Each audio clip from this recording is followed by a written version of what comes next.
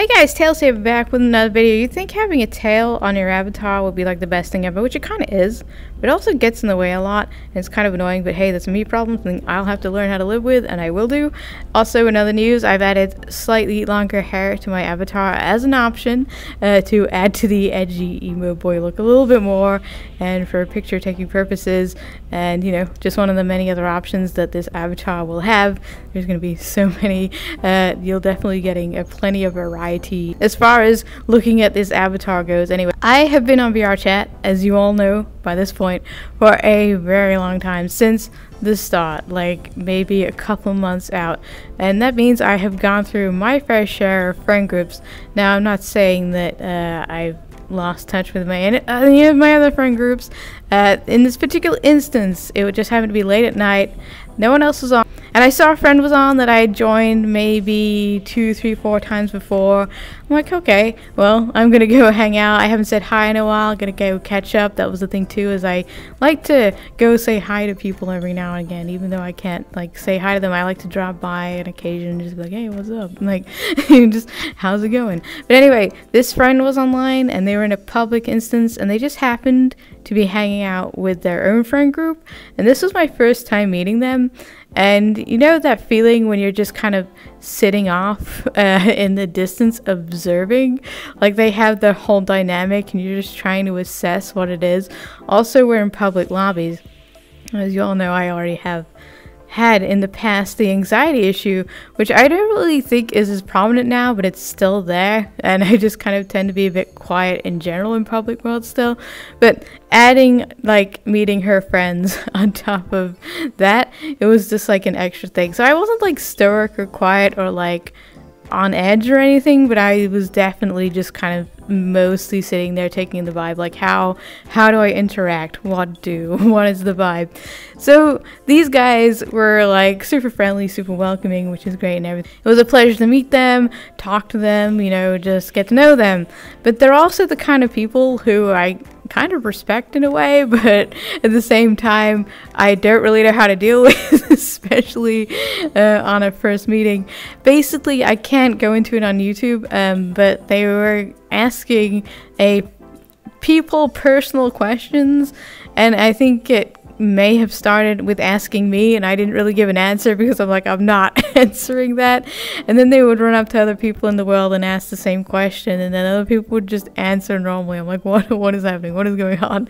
But I think that's part of the excitement of VRChat, is just having these instances and throwing yourself into situations that you're not used to and kind of learning how to deal with them. And it's all part of, you know, part of the experience.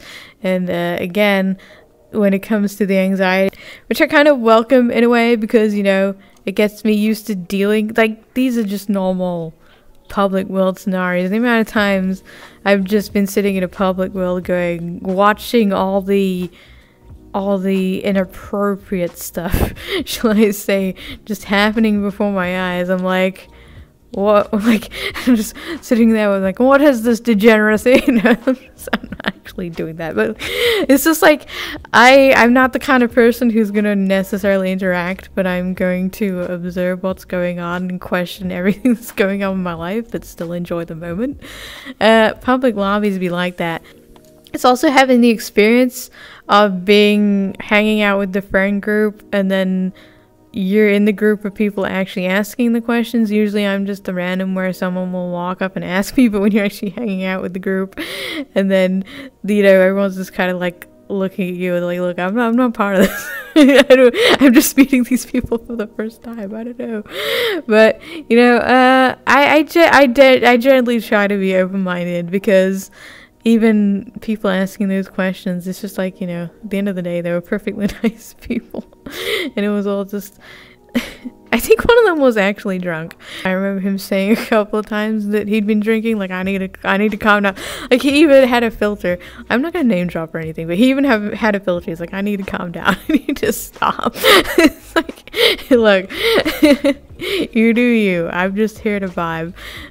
We just kind of like jumped around a bunch of public worlds, and they weren't just asking that one question. They went on for like probably longer than it should be, you know. It just went on for a little bit. It was a bit of a laugh, and then it would randomly come back, and we just have other like random conversations, and it's just the feeling again of getting to meet a different group of people on VR, getting out of your comfort zone, which is something I haven't gone off and done by myself. Like, I believe that this was one of my first times joining on a friend instead of, you know, like joining with a friend, which is different. You know, it's completely different going in with someone you know. But this was like, oh hey, I've spoken to this person a couple of times, and they just dived right in, and I was okay. I was like, okay, cool. Next stage of getting over the crippling anxiety thing. Let's go. We're making progress. I was actually asked if I was streaming. I'm like, okay, for one thing, I don't stream. At least not currently. I'm not gonna say not ever, but not currently. I don't stream. If I was streaming, I would not be in a public lobby. Like, y'all are crazy if you're streaming in a public lobby and you don't have like everyone muted. And essentially, why are you even there at that point? Public lobbies are a vibe. That's all I can really say. Like, you're pretty much every public instance you're gonna be faced with how do I word this, unique experiences. I think that's the word we're looking for. The words even, yeah. A lot of people are chill, but you just, God, the things you would see, I can't describe it. Mostly because I'm on YouTube, but just the public lobbies are definitely an experience. They're not one I have very often because I prefer to just chill and be with friends or making a video, but when I do have the experiences, they always turn out to be a time. And meeting new people is always fun. So essentially what we did is we just kind of hopped around some public worlds. And then the friend I joined on fell asleep. No, they crashed. And then they went to bed, which is essentially the same thing. So I go to public worlds, so I get to learn which are the new, with the kids, the in crowd. Where are all the people hanging out these days? Like, I can look in popular, but, you know, where's the fun in that? When a friend can just take me to these worlds. Like, a lot of them I'd been to, and I'm like, oh, okay, so this is actually a hangout world. Cool. And I also got to see new worlds that I didn't know were hangout worlds. One of them was one of those worlds where you're like in an RV. I forgot what it was called, and it was like moving, and I was just trying so hard to like not look out the window. Like, tree. Like, I'm very good with VR sickness now. I very rarely get it, but if I'm sitting there looking at a mirror or something and like the background's moving, then, you know, I start to get a bit nauseous when that happens. So essentially what I did is I just set up my mirror and just stared at that, but like literally every corner had a window on it, so I'm like, oh god, where do I face the mirror where I'm not gonna die?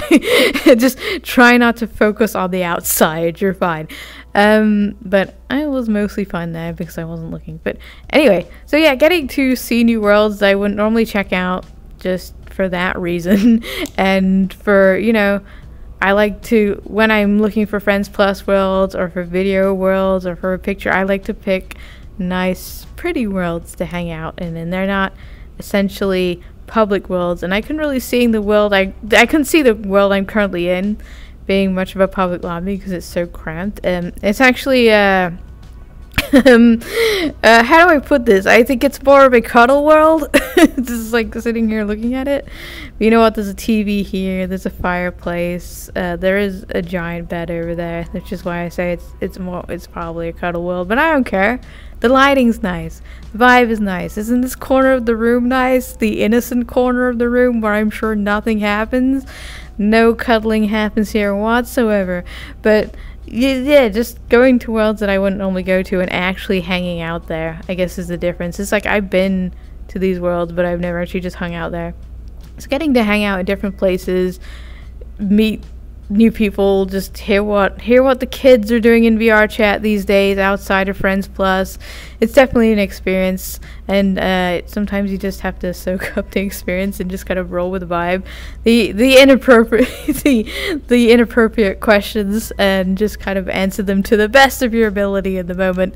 And honestly, having those questions fired at me now will hopefully teach me how to have a more witty reaction in the future. I don't know, but it was just kind of more of a taken aback. Like, it was a different friend group, a different vibe. I'm like, I don't know how to respond to this. How do I integrate here? This is more of a personal thing. It's just like learning to hang out with a new friend group, see what's okay, what the boundaries are, you know, what the vibe is.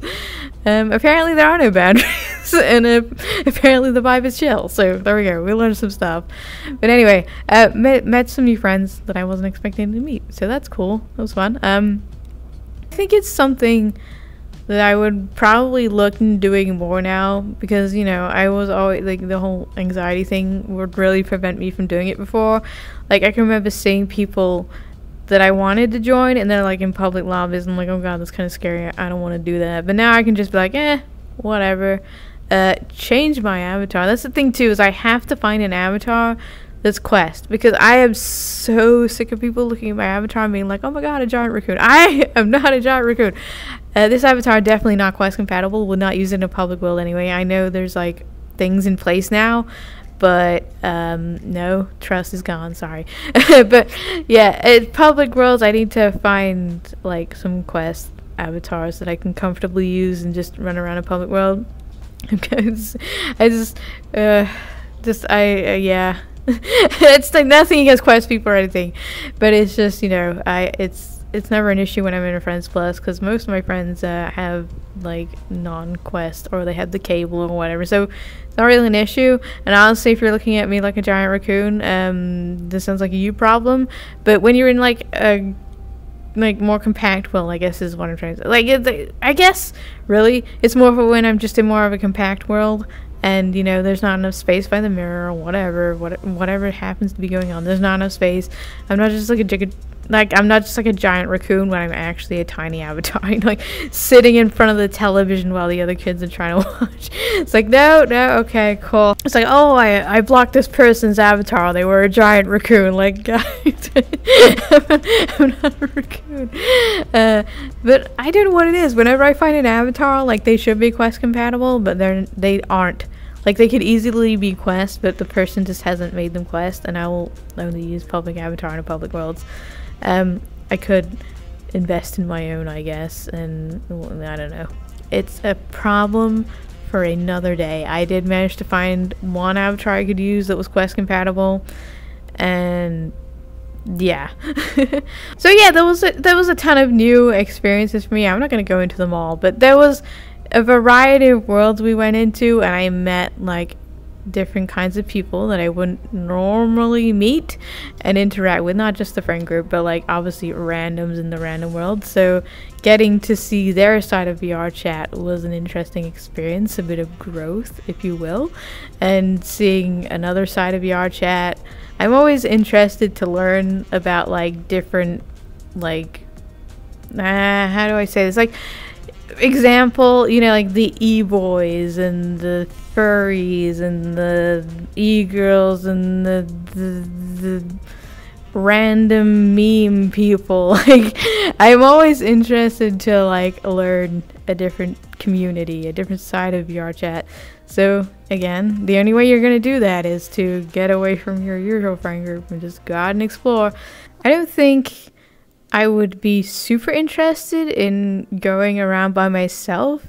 Not so much for the anxiety anymore, but I probably would be a little more, I don't know, what's the word, stoic than usual, as I tried to soak in the vibe and be like, how do I contribute to this, whatever conversation you're having. But anyway, I think it's just more fun to go with a friend, and they can share in the weirdness with you, and often they have a better comeback than I do. So you say like, you go, take over, talk to this person, and I will contribute. But you know, that's kind of the vibe. So yeah, I don't really see myself ever just being like logging on to VRChat and ever going, oh my god, I just really want to go to a private lobby today. I'm gonna be like, no.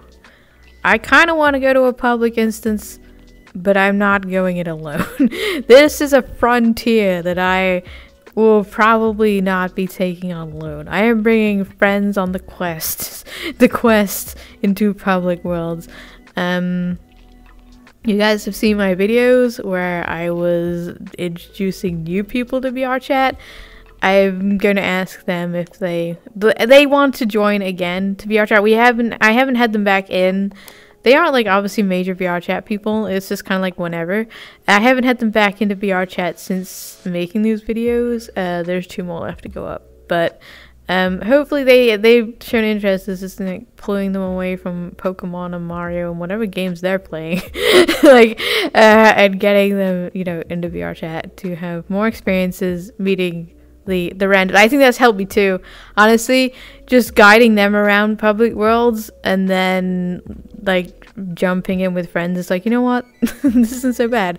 At least they understand. I don't have to sit here and try to explain everything. Like you can't really explain VRChat. You just kind of have to experience it. And yeah, this was definitely a new experience for me. I hope you guys enjoyed hearing about the experience, but I believe that's all I have to share about it. It was a whole vibe. I got to meet a whole new group of people, hang out in some public lobbies, see what's going on outside my little bubble of VRChat, what degenerate stuff is happening in worlds and what chill stuff is happening in worlds, and just kind of switch off and just see what the magic took. Like, that's the thing too, is that when I was hanging out with friends, usually I am picking the worlds, but like in this instance someone else was doing it and I just had to be along for the ride until they crashed me and then I had to rejoin the ride. But you know, that's how it is. Sometimes in VRChat it'd be like that. Basically, I kind of have a lot of respect now for people who just do public instances. Like, you are the unsung heroes of VRChat. Like, not just jumping from place to place to place and dealing with the chaos on a day-to-day basis and having the power and strength to go through it like more than once. Like, for me, it's like one of those things where I will hang out in a public lobby for a couple of days and then I just need a break. But you get these unsung heroes who will just jump from person to person, vibe, and then move on to the next person, and then vibe with someone else, and just probably be drinking all night. Or everyone definitely has their own way of wanting to experience VRChat. And I think really the longevity for me has been having friends that I can hang out with. I don't think I would still be on VRChat if I had been like an unsung hero personally.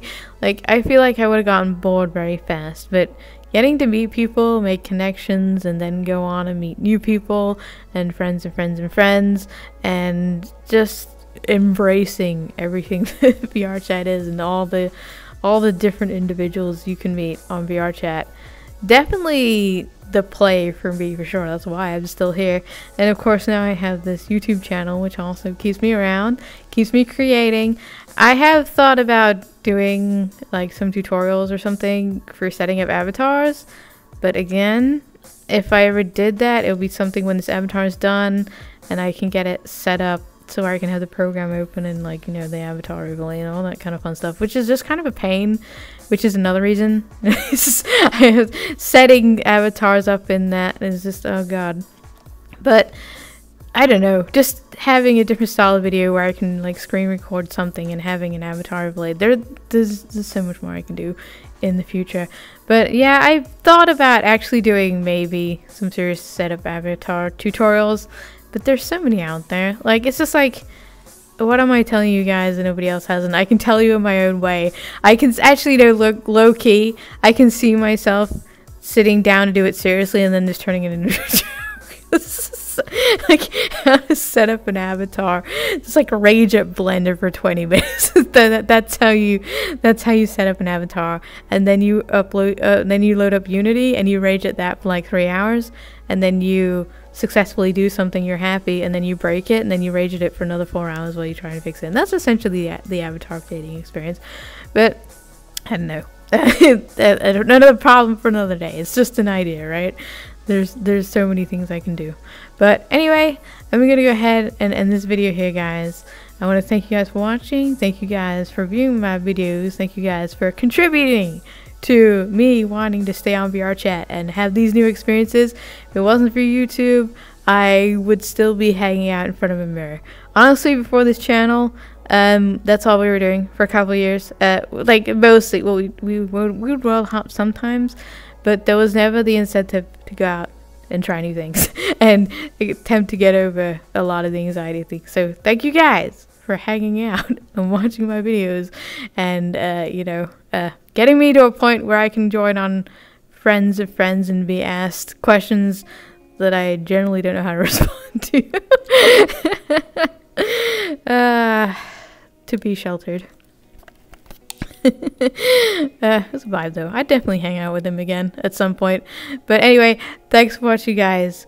Hope you guys enjoyed the content. If you did, please like, comment, subscribe. Oh, and before I forget, Twitter is now getting updated with more than just I have posted a video. I've been posting pictures, pictures of myself in worlds. So if you guys want to find some new worlds to check out, that's essentially what they are, showcasing some worlds. I have a lot of worlds, chill worlds that I found, pretty worlds that you guys might want to go check out that I can't necessarily make a video on, or just, you know, picture this avatar or whatever the hell I'm doing.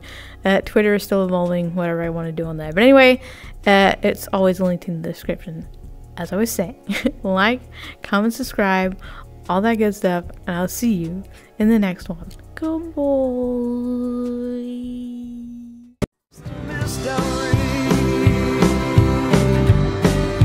Tell me your intention.